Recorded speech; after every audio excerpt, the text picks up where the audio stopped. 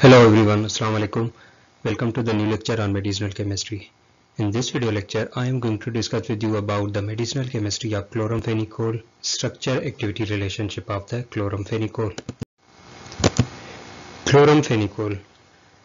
The spectrum of antibacterial activity of chloramphenicol is similar to the tetracycline, but it has the lesser activity against some of the gram-positive bacteria in comparison to tetracycline. Chloramphenicol was isolated from the natural source, that is the Salmonella venezuela, by the Ehrlich in 1947. Due to the presence of chlorine in their chemical structure, it was obtained from the natural source, that is the actinomycete, it is named as the chloromycetin. The chloro in its name is due to the presence of the chlorine. It is recommended for the treatment of the different serious infectious diseases like influenza, typhoid fever, pneumonia, and the meningitis. It is recommended for the treatment of the meningitis as an alternative therapy because of its ability to penetrate inside the CNS. Besides this, it also has the anti-rickettsial properties.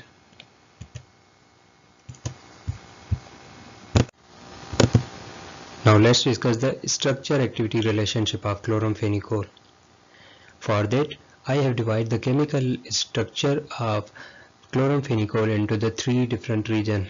One is the para-nitrophenol, second one is the dichloroacetamide side chain, and third is the 1,3-propandiol. So this is the chemical structure of chloramphenicol antibiotic. This region of its chemical structure can be termed as the para-nitrophenol. You may observe this is the benzene, or what we say phenyl ring, and at this para position it has the nitro group. This region is known as the dichloroacetamide, this region in the side chain of the chloramphenicol, and beside this region is the 1,3-propandiol. So now let's discuss the modification in these three regions of the chloramphenicol chemical structure. So first is the modification of para-nitrophenol. This region of chloramphenicol is the para-nitrophenol. It can be modified by substitution with other functional group, or by the reduction of its double bond, or by shifting of its position. So if we are going to replace this para-nitro functional group by any of the other functional group, ultimately this will result in the reduction of antibacterial activity of chloramphenicol.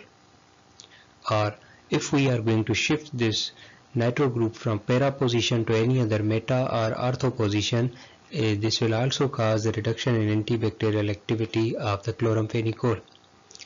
If we are going to replace the phenyl ring by any of the alicyclic moiety, it will also result in the compound that have the less potency in comparison to the chloramphenicol. So if we are going to substitute this phenyl ring by any of the other alicyclic compound, then the derivative of chloramphenicol form will have the less potency in comparison to the parent chloramphenicol drug. Modification of the dichloroacetamide side chain. This region in the chloramphenicol chemical structure is the dichloroacetamide side chain. So you may observe that in this side chain we have the two chlorine atom. If we are going to substitute this dihalochlorine with any of the other